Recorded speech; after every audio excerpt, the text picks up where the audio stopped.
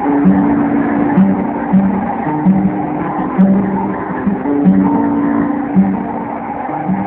engine of the future is here, today. The quiet one.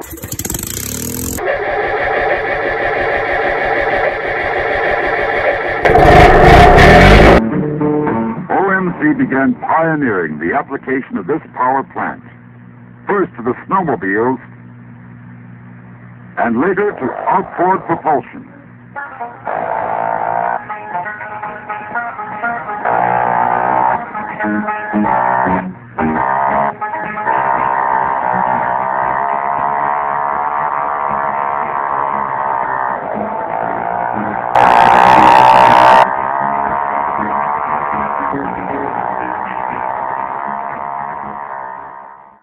In this video, I'm going to be telling you the story of the Outboard Marine Corporation 4-rotor outboard. I'm making this video in part due to the lack of a documentary, and in part due to my passion for the rotary engine. This video will be based heavily on an essay written by John Sheldon, better known as Rotary John, an engineer responsible for the monster of an engine. John's full first-hand account of the engine design will be available in the description of this video, so buckle up, this is going to be a long one. The story of the engine starts over in Germany. Now, if you're watching this video, then you probably know that the rotary Wankel engine came to be during the 1920s. It was conceived by a German engineer named Felix Wankel while working for NSU, which was a small motorcycle and automobile manufacturer. His new spinning engine was thought to be the next big breakthrough for automakers at the time. NSU produced their first rotary car, the twin-rotor RO80, which saw limited success and many problems. NSU eventually went bankrupt.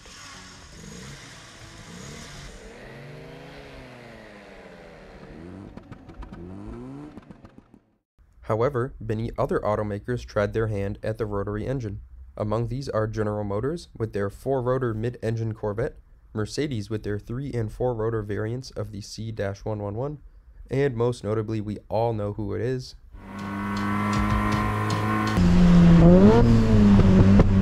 Rossi in the Mazda 787B up the avenue of trees. He's very quick in a race. While this is all fine and great, the story of the OMC engine takes us to a little town called Schweinfurt, Germany. This is the location of a company called Fitchel & Sachs. Founded in 1895, this family German company was known for producing bearings, bicycles, and motorcycles. Notably, the 3-speed Otto in the previously mentioned NSU RO80 was manufactured by Fitchel & Sachs. In 1930, the Sachs Motors division was started. At first, they produced stationary diesel and gasoline engines. They later moved on to 2- and 4-stroke bicycle engines as well as lawnmower engines. What we care about, however, is their development of the world's first stationary air-cooled rotary engine. In 1960, Sachs released the KM37, a 108cc single-rotor engine. It produced 5.5 horsepower at 4,900 RPM. Or just under 4 horsepower if the extra silent muffler was fitted, and let me tell you, without that muffler, this engine was definitely not extra silent.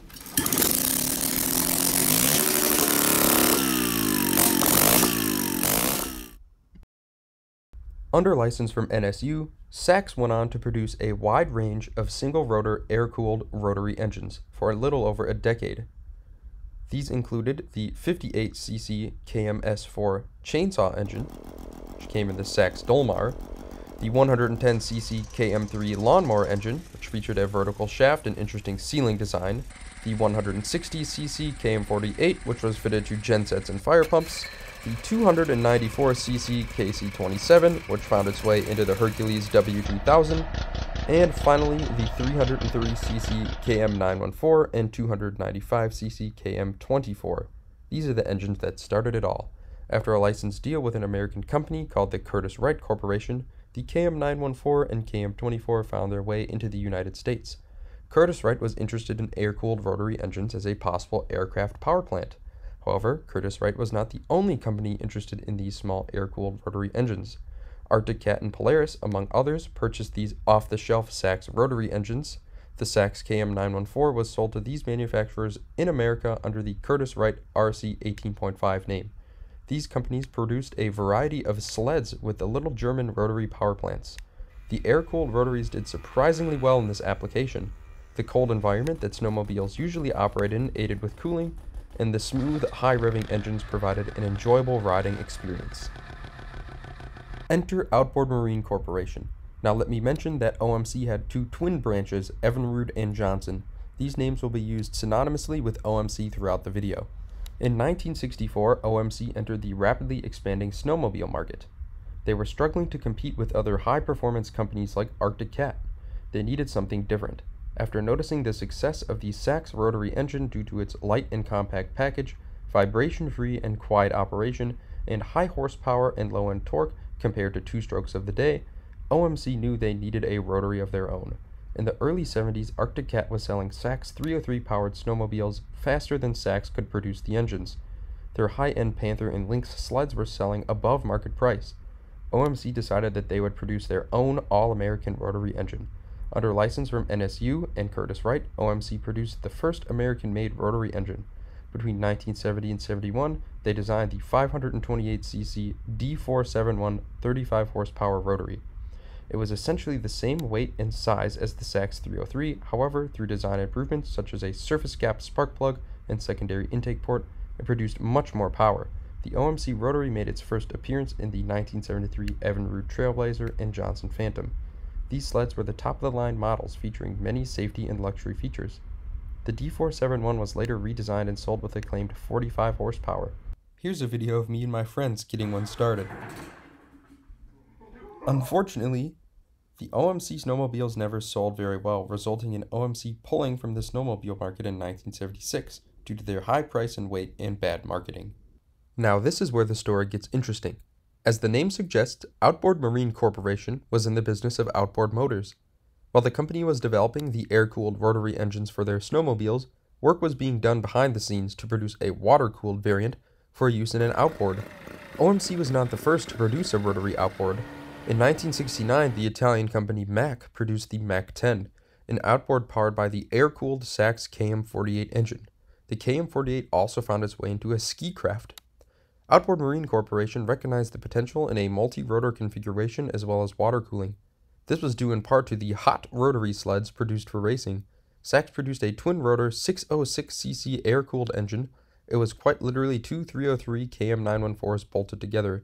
It is rumored that between 6 and 20 of these engines found their way into the Arctic Cat King Cat chassis. However, they never saw production due to heat issues. Some accounts from old dealership owners state that if left idling, they would melt hoods. The race sleds featured mesh metal hoods.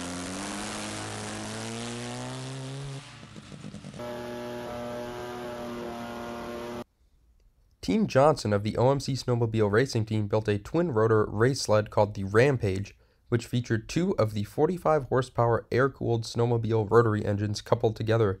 Drivers of the sled stated that it would melt a 6-foot diameter puddle underneath it while warming up. It was later banned from racing.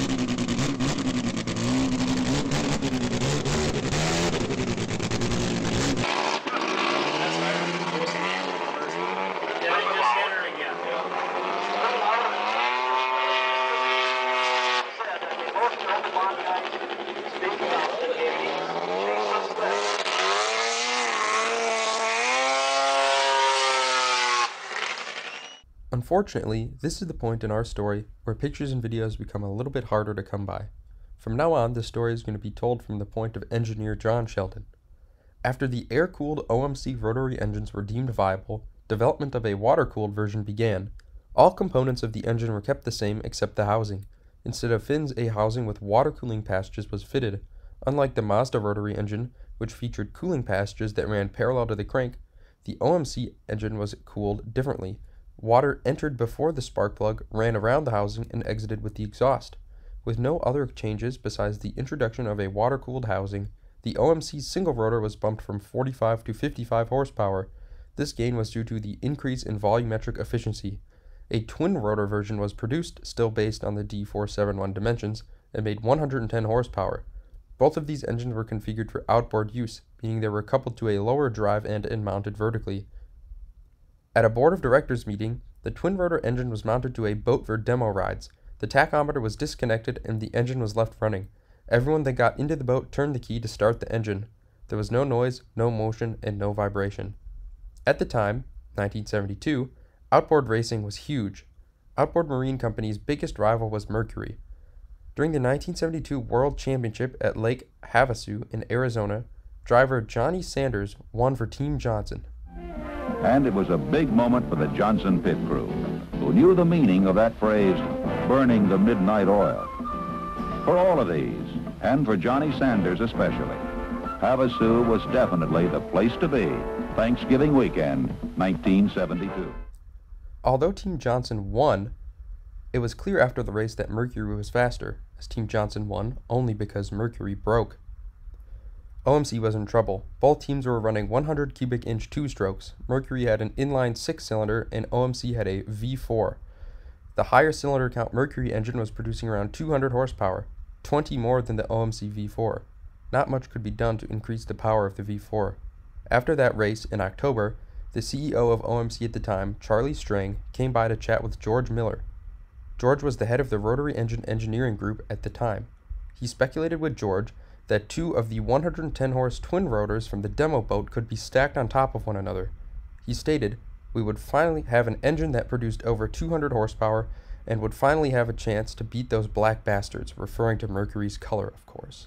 George reluctantly agreed and informed Charlie that he lacked the manpower and could not immediately assign the project. He said it would realistically take 1 or 2 years to develop such an engine. Charlie told George to delay all other projects and claimed that racing forces development much faster than traditional engineering development.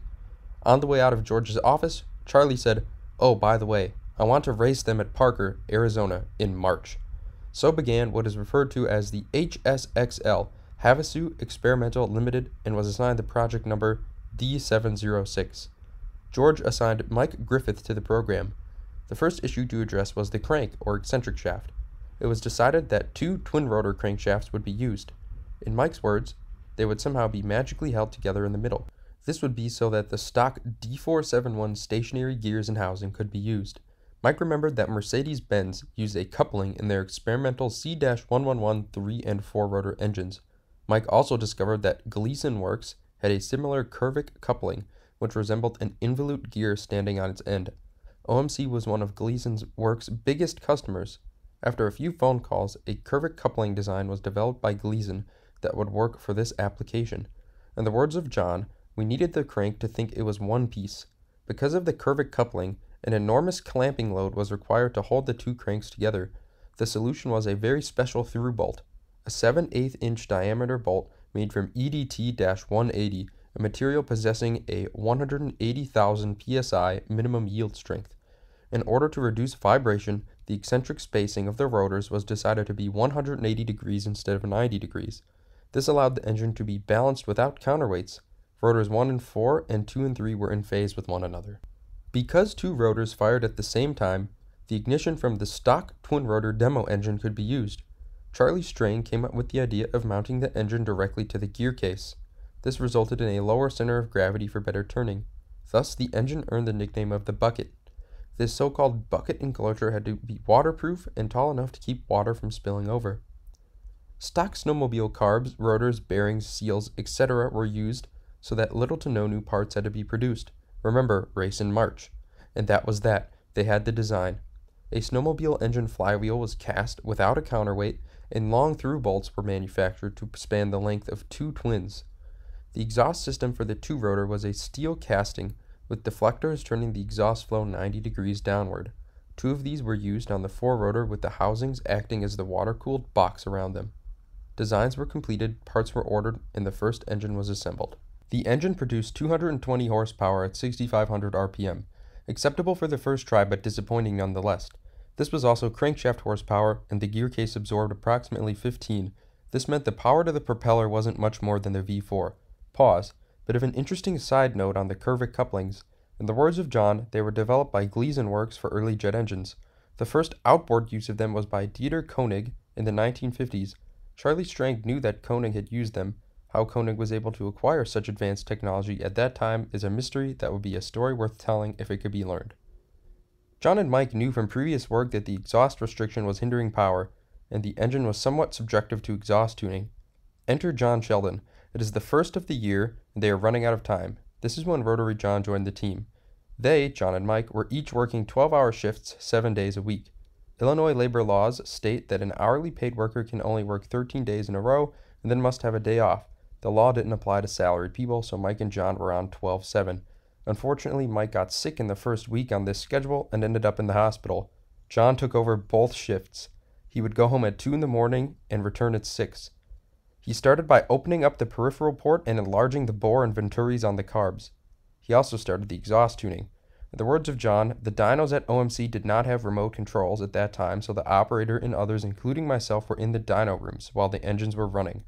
If anyone ever heard these engines run at the races, multiply that by 10, and that gives you an idea of what it was like in the dyno room. The exhaust design, which gave them the most power, was determined. Now the problem was fitting it in the bucket. Mike, feeling better, came up with the solution. The system was made from 6 aluminum castings welded together. The fear was that the enormous heat of the rotary exhaust would melt the castings. As a result, a second water pump was added that only cooled the exhaust system. After all of these changes, the engine made 260 horsepower at the crank. Great! Now will it last the 9 hours of Parker? A fresh engine was built and mounted on a Molinari racing tunnel. They brought this boat to the OMC testing facility in Stuart, Florida, and ran up and down the Indian River above the locks. The engine performed very well and cruised in excess of 100 miles an hour, not even pushing the thing in John's words. The first day of testing concluded with no issues. About halfway through the second day, the driver flipped the boat out of a turn.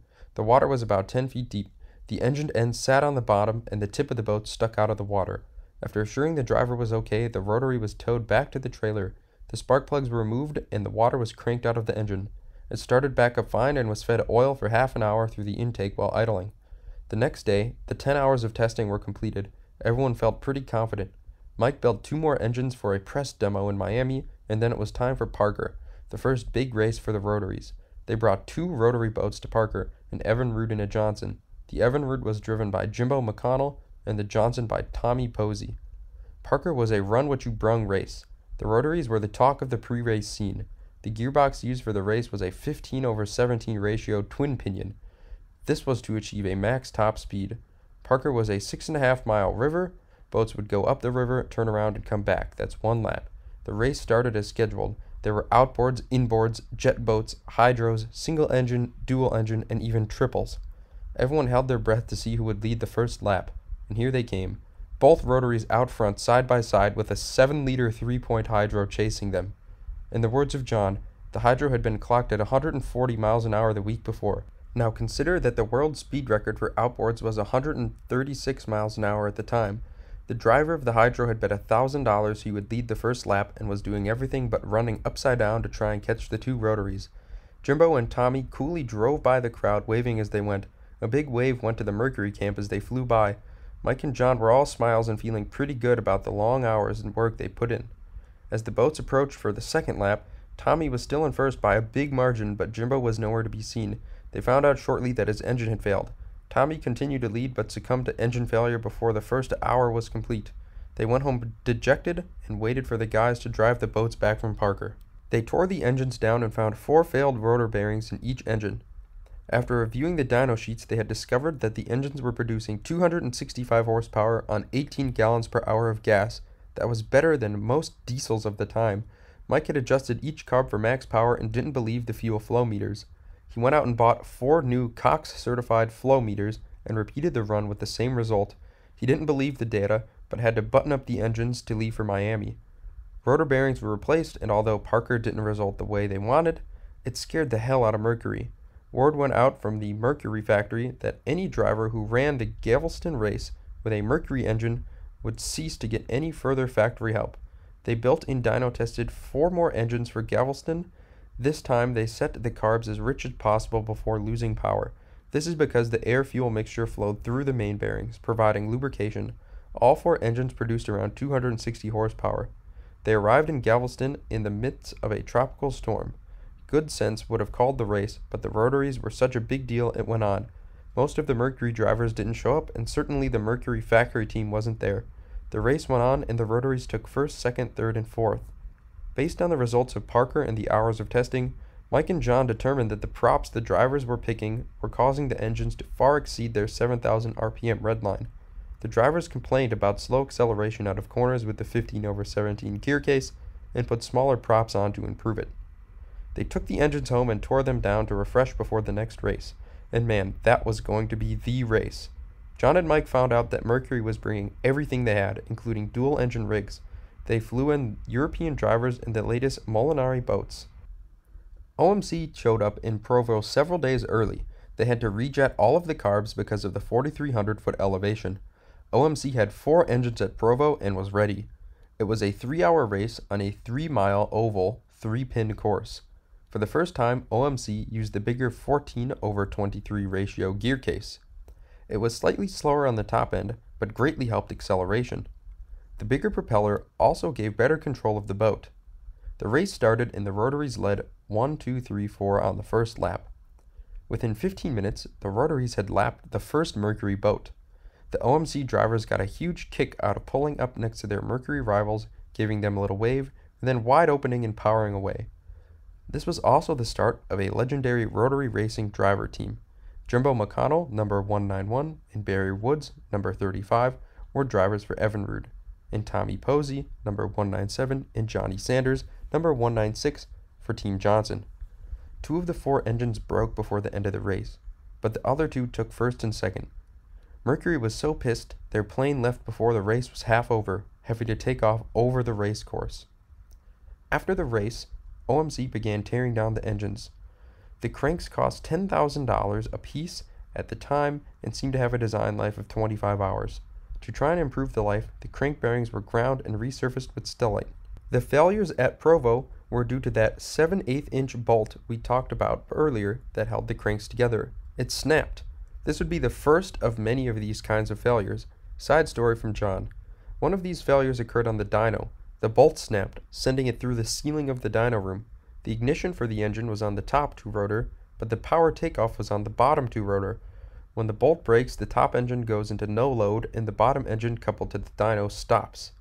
Because the engine was balanced as a 4 rotor, when this happened, the top engine lost its dynamic balance and broke off the dyno. Here it was hanging from the throttle cables, running no load, shaking all over the place. One of the technicians saw this and headed to the door post-haste. Unfortunately, I was between him and the door. Ever have a 250-pound guy run you over? I got up and threw the throttles back to idle, and fortunately the engine quit. No one got hurt, but there were several guys changing their underwear. They attempted to determine what was causing these bolt-breaking failures. They discovered a natural frequency resonance at 7,000 RPM in the crank, right at the operating speed of the race engines. They ended up using a special silver-plated tapered washer under the bolt nut to lessen the stress on the first several threads of the bolt. This eliminated the bolt breaking at the top, but the failures continued at the bottom thread. They tried various dampeners on the bolt, but nothing eliminated it completely. After the Provo race, Mercury, who ran American Power Boat Association at the time, tried to ban the rotary from further competitions. OMC ran 4 engines in Carroll Springs, more or less as an exhibition, as it wasn't a major race on the circuit and Mercury didn't care if they ran or not. The engines finished 1, 2, 3, and 4, but there was no real competition. The next major race was the 6 Hours of Paris. This was also the first race where both OMC and Mercury brought their V6s. OMC actually made 2 V6s just for this race. Cranks were made from V4 cranks welded together, sandcast blocks and heads were made, but the rest of the parts were straight from the V4 racing engines. Johnny Sanders won this race with one of the homemade V6s. OMC brought 4 rotaries to this race and Mercury brought their V6s. This was the first head-to-head race for these engines. Johnny Sanders' engine broke, the rotary, during practice. Broken crank bolt. The Mercury driver, Johnny, had just passed, said later that he saw something fly 50 feet in the air as Johnny broke. It was the bolt. Mercury asked OMC to go halves on a tanker truck of aviation gas, but because the rotaries could run on 87 octane, Jack Leake of OMC said he wasn't interested. The race went on, with 2 of the remaining engines breaking before the finish, but while they were running they were ahead of the Mercuries. Mike Downard was the sole remaining rotary, and he took it easy to try and save the engine. Mercury took the lead back for a short time, but succumbed to engine failure on their V6. Mike won the race for Evinrude. Charlie Strang got a hold of John and said he wanted to see him and George Miller in his office the minute we returned to the States. The Johnson distributor in South Africa requested that OMC bring the rotaries to his race. It meant leaving the last week before Christmas and returning after the first of the year. This was the only race that John didn't attend with rotaries running. Johnny Sanders went with one Johnson, winning the race easily. The only competition was old OMC V4s and Mercury inline 6s. That ended the 1973 racing season. In February of 1974, the Iranian gas crisis hit the country and gasoline went from 30 cents a gallon to 75 cents a gallon of 100 octane if you could get it. It was felt politically that racing would not project a good corporate image when people were waiting in line for hours to get gas, so the racing circuit was put on hold. Development of the engine continued in-house. The compression ratio was increased from 8.5 to 1 to 10 to 1. Transfer passengers were enlarged, and work started on a design of a true four-rotor engine, not just two twins stacked on top of one another. This meant 3 curvic couplings and 3 center housings. They also designed a turnbuckle, which was a left and right threads, to hold each curvic coupling together. This eliminated the long 7/8-inch through bolt, which was still breaking.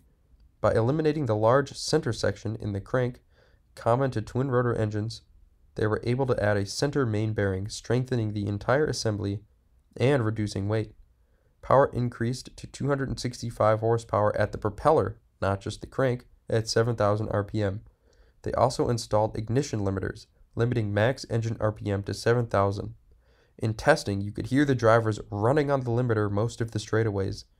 This decision didn't last too long, as they were afraid of the engine damage that might result from the high speed missing, and the drivers hated the limiters. The first race in 1974 for the rotaries was the 6 Hours of Paris. Mercury had succeeded in banning the rotaries from final scoring, but on threat of pulling all OMC engines from the race officials allowed them to run exhibition only. 4 engines started the race and easily dominated, leading by as much as 15 minutes. One boat barrel rolled in a corner, one boat hit the turn buoy, which was made out of concrete, and took the side of the boat off. One succumbed to engine failure, and the fourth was leading by 30 minutes with 15 left in the race when the engine failed. Upon inspection after the race, it was found someone had sabotaged the engines by loosening all 8 carburetor nuts. With the carbs not tight to the intake manifold, severe air leaks caused a very lean mixture, resulting in rotor bearing failure. The fact that it lasted as long as it did was amazing. This was the race that Cesar Scotti was killed, or more correctly, let die by the French police. Scotti had hooked a sponsoon which threw him into the concrete wall of the river. He was thrown through the front of the boat and up against the retaining fence. A U.S. doctor tried to help him, but French police would not let him touch Scotti. It took 45 minutes for the French to cut down the retaining fence and get him to the hospital. He pled to death internally before he got there. Because of Scotti's death, the rest of the European circuit was canceled and everyone was sent home. This was the only race for the 1974 season. Development continued, trying 100% alcohol and nitrous oxide assist. The nitrous oxide gave a 30% power increase with the push of a button. The alcohol did not do much for power, so it was abandoned. Engines were consistently producing in excess of 280 propeller shaft horsepower at 8,000 RPM without the nitrous. This next race was Mercury's premier race, as this was Billy Seabold country, and was billed as the World Championship. The race consisted of 4 20-minute heats, with a Le Mans-type start for each heat, the winner being determined by total points for each heat. OMC brought 4 rotaries and 4 V6s to the race. All were equipped with nitrous bottles. The rotaries, being charge-cooled, meaning the air-fuel mixture cooled the internal parts, lost approximately 30% of its airflow, or volumetric efficiency, as it heated up to its operating temperature. Because of this, OMC devised an external battery-operated water pump and pumped lake water through the cooling system during each heat of the race to try and cool the engines back down again to regain horsepower for the start of the next heat. Each boat had a crew assigned to carry the pump and battery to pump water through the engine between each heat. As said, this was Mercury's race, and as such they created their own rules which OMC did not know about until race time. First, Mercury insisted on qualifying runs. Each boat ran several laps for time, and the top 10 times qualified for the race. Mercury had been at the race site for 2 weeks, setting up their rigs for this race, and as such had their equipment tweaked for the race. The time trials resulted in the 4 rotaries and 6 Mercury V6s qualifying for the race, no OMC V6s. Mercury then assigned 1 Mercury driver to each rotary boat, and they were told to block and run them wide in the turns. This allowed 2 Mercury boats to run uncontested for the win. Mercury added radios on their boats for this race, and during the race, all you heard was, "Hold your position and don't let so-and-so inside of you." The OMC drivers were told to use the nitrous only for acceleration out of the corners, as each bottle only lasted 20 minutes and there was no opportunity to change bottles once the heats had started. Unfortunately, the drivers didn't pay much attention to this, and at the start of the first heat you could see nitrous fumes coming from the air slots in the bucket. The face turned ugly from the get-go. Tommy Posey's boat was destroyed when a Mercury driver tried to keep him from going inside and hit him. Mercury denied a protest. Barry Woods in an Evinrude rotary won the first 2 heats, but Mercury team drivers effectively blocked Johnny Sanders and Jimbo McConnell. The blocking continued in the 3rd heat, with Molinari assigned to Barry for that heat. He effectively blocked him until Barry got pissed and ran over Molinari's boat, leaving prop cuts out along the entire side of Molinari's boat. Mercury disqualified him from the heat for reckless driving, even though he won. That left the race with 2 heat wins for Woods and 1 win and 2 seconds for Siebold. The 4th and final heat was intense. Woods led from the start, but barrel rolled his boat in a turn. The boat rolled 1 complete turn and ended right side up. Barry was thrown out of the boat, but swam back to his boat, restarted the engine, and went on to win the heat, and thus the race, or so he thought. When Barry rolled his boat, the top shroud of the boat came off and sank. Barry's numbers were painted on the shroud, and without it, he didn't have his numbers on his boat. Mercury disqualified him, as the APBA rules state you must have your numbers on the boat, and thus claimed the victory for the race. It was a huge disappointment for OMC, and particularly Barry Woods, because he actually won all 4 heats, but was denied the win because of politics. It became apparent from this race that Mercury would do anything to claim a win, and if this was the type of racing that would continue, someone was going to end up seriously hurt or worse, killed. The only other race the rotaries entered was Pewaukee, Wisconsin. Jack Leake insisted the rotaries run the high-speed 15/17 ratio gear cases on all 4 rotaries, even though the OMC V6s ran the 14/23 ratio gear cases. The rotaries were faster at the end of the straightaways, but the OMC V6s out-accelerated them out of the corners. It was John's belief that this was done to showcase the V6s, as they were scheduled for production, and wanted to appear faster than the rotaries. The Mercury Factory V6s didn't show up for this race, only the old inline 6s, and as such it was an easy win for the OMC V6s. By 1975, the EPA was making noises about regulating emissions on outboards. They were in fact doing lake testing in Michigan and Florida, trying to prove outboard emissions harmed water quality and aquatic life. In addition, in 1974, the state of California banned any 2-cycle motorcycles from public streets. No emission standard, just a total ban. A rotary is actually a 4-cycle engine, even though the charge-cooled versions mixed oil with the gas to lubricate the internal parts.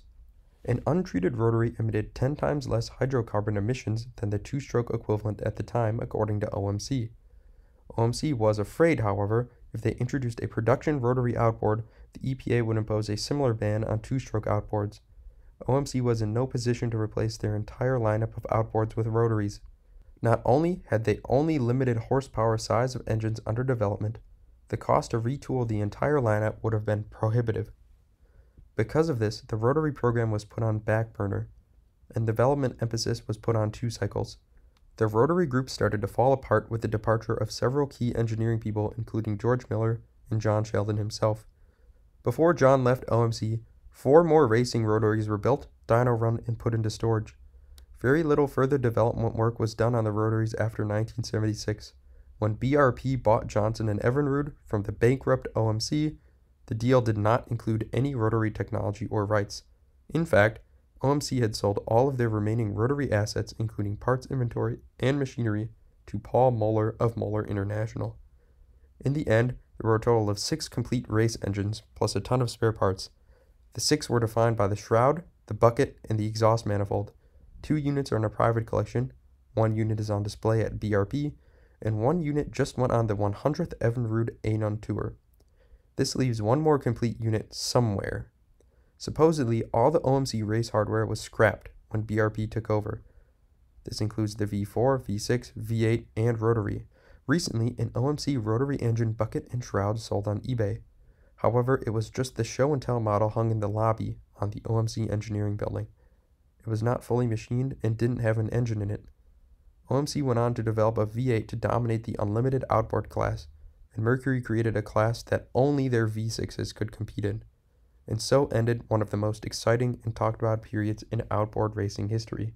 The highest horsepower dyno run for the rotary, with no nitrous and 87 octane, resulted in 313 horsepower at 10,600 RPM at the propeller and 213 foot-pounds of torque at 5,000 RPM at the propeller.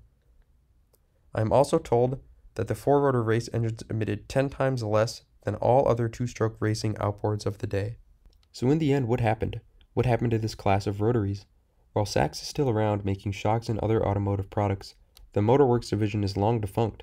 Sachs pulled the plug on the rotary division just as they were beginning to rework the 606 twin for better cooling.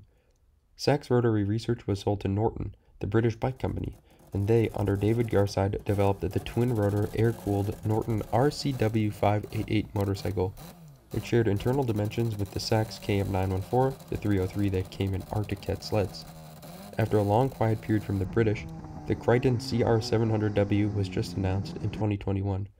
Brian Crichton, an engineer who worked on the Norton rotary bike in the 80s, is releasing a new twin-rotor motorcycle. Only 25 of these bikes will be produced. The new twin rotor produces 220 horsepower at 10,500 RPM and just 690 cc of displacement. The OMC rotary technology was purchased by Paul Moeller. He owns all of the OMC drawings and machinery. Paul has spent over $40 million over the last 25 to 30 years further developing the basic single-rotor OMC engine, along with prototyping several other new displacements. Paul of Moeller International started a company called Freedom Motors and rebranded the OMC rotary line as Rotopower. More details can be found on the current website. He now has a water-cooled version of the single-rotor engine producing in excess of 80 horsepower, and it meets the California emissions requirements. In an email from John Sheldon, he states that, "We had put rotaries in everything from golf carts to chainsaws to snowmobiles, inboards and outboards. There is so much the world doesn't know about OMC's rotary program and how far advanced OMC was on rotary technology at the time. They were eons ahead of Wankel, GmbH, Mazda, and anyone else for that matter. The U.S. Department of Defense was even interested in the OMC four-rotor power plant. At 300 horsepower and 137 pounds, there was no other power plant in the world at the time with that power-to-weight ratio. As an engineering student myself, I can only imagine how cool it must have been to be a part of the OMC rotary program. What started as a promising endeavor sort of tapered off. I can't help but imagine that a four-rotor would fit in quite nicely in our current outboard market. While all other industries seem to be looking for smaller alternatives, the outboard market more and more proves that there is no replacement for displacement, with V8s dominating the market and Mercury releasing a 7.6-liter V12 in 2021. Could the rotaries ever make a comeback? We'll just have to wait and see what the future holds. If you look in the description of this video, you'll see that there are many sources, SAE papers, videos, and websites that I came across in making this video. If you're interested in anything that you heard in the video, I would recommend taking a look at those. Thanks for watching.